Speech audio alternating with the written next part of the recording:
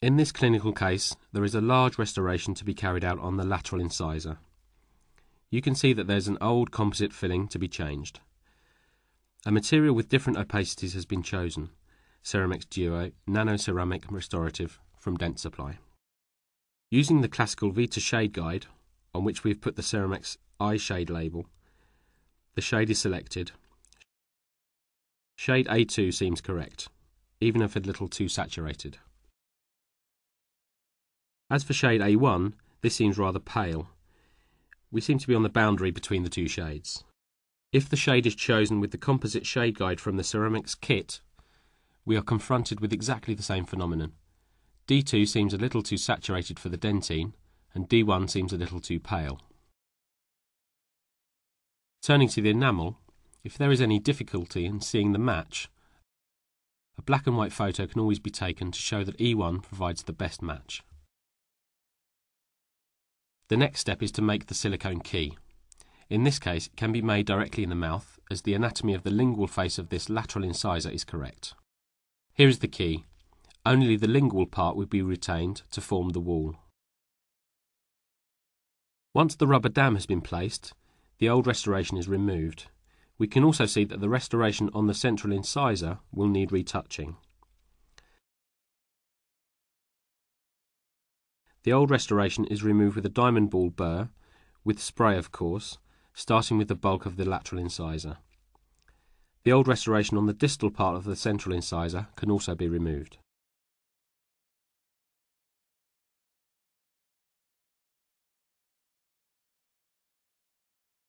A fine diamond burr is then used to work a little closer to the lingual face, still with a generous spray, and likewise on the central incisor.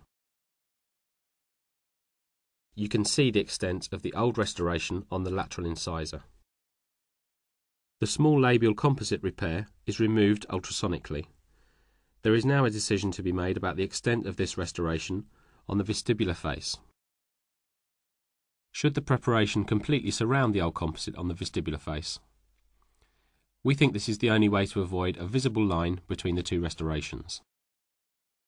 A long frontal bevel is therefore made, going beyond the old composite. On the central incisor, a small distal bevel is realised with the aid of a metal abrasive strip. Having completed the preparatory work, we can turn to the adhesive procedure. Here we are using Zeno 3, a self-etching adhesive. After shaking the bottles to mix the monomers and the solvents, we take a drop from each bottle.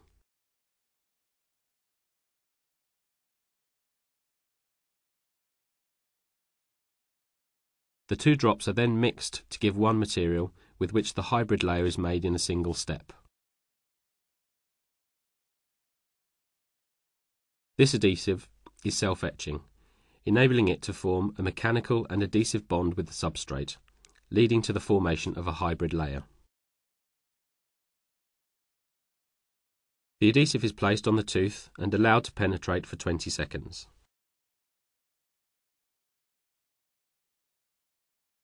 A gentle air blow eliminates excessive adhesive, and we can now proceed to the light curing with the SmartLight PS LED lamp. For the stratification, Ceramex Duo provides the choice of two materials with different translucencies. The first is a dentine replacement material, in this case D2, in the green compule. The other is the enamel replacement material, blue compules marked with E1 and E2. We start with a dentine replacement for the central incisor. Here the key is of no real interest, given that the lingual or palatal face of the tooth is still present.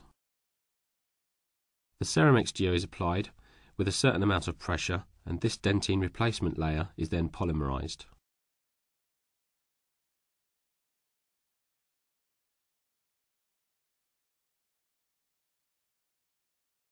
There is still a little material missing.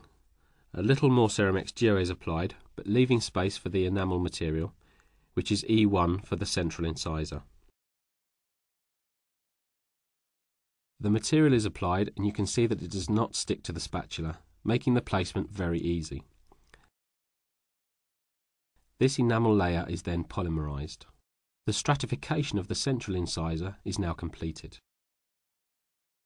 To get rid of excess in the cervical region, a diamond burr and a metal abrasive strip are used.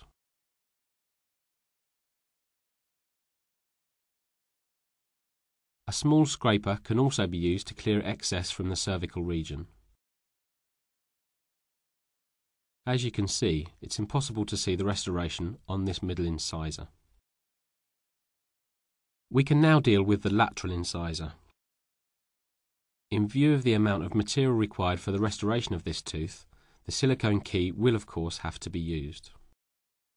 The dentine replacement material will be placed on this key, but the adhesive procedure must first be performed. The hybrid layer is once again prepared with Xeno 3. The material is applied generously and left to penetrate for 20 seconds.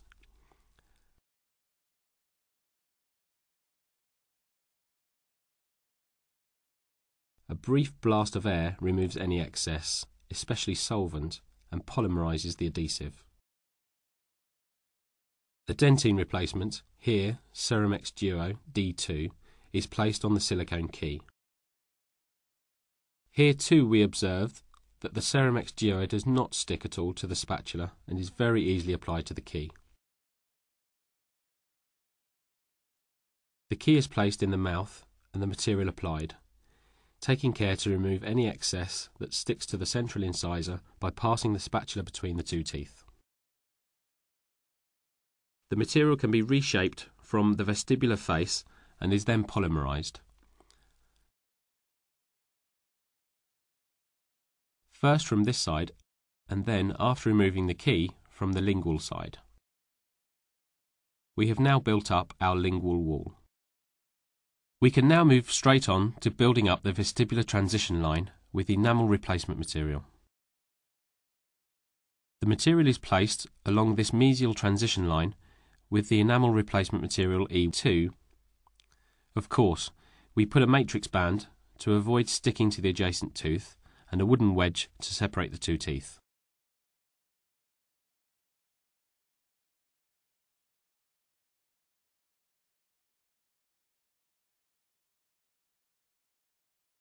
We now turn to the bulk of dentine replacement, and using D2, as for the lingual wall, we work up towards the vestibular surface. Moderate pressure is applied to each layer to eliminate bubbles, and each layer of material is polymerized with the SmartLight PS LED curing light.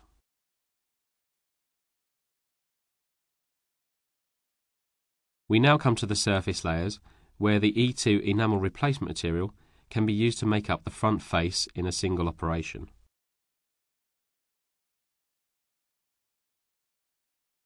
We work right up to the transition line with this material, so that the surface material is more translucent, making this restoration a perfect imitation of the natural substance. We polymerize this layer, and all that is now missing is a little material along the mesial transition line. We add it, using this time the Elberf separating device, to give a good separation between the teeth and a clear view of the area.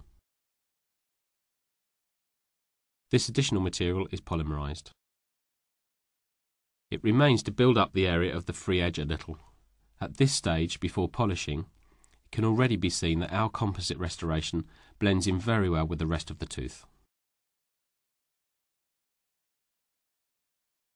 Polishing begins with red ring diamond burrs, followed by the Enhance kit.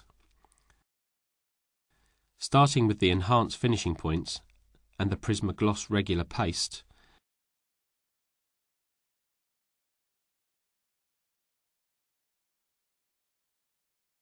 and going on with the Enhance finishing cups with the Prismagloss extra fine paste to polish the material. The application of too much pressure is of course avoided in order not to heat the teeth. It remains to polish the proximal and cervical areas. Here, very fine metal bands enable remaining excesses to be removed.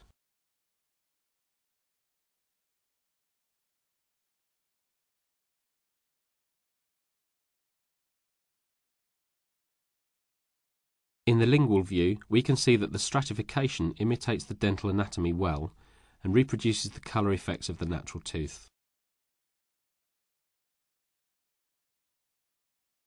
Once the operative area is cleared, it remains to check the filling and remove any excess.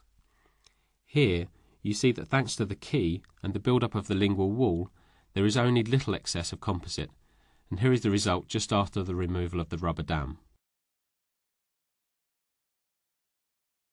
Once again, we see that, with a simple stratification of Ceremex duo, a satisfactory aesthetic result is obtained.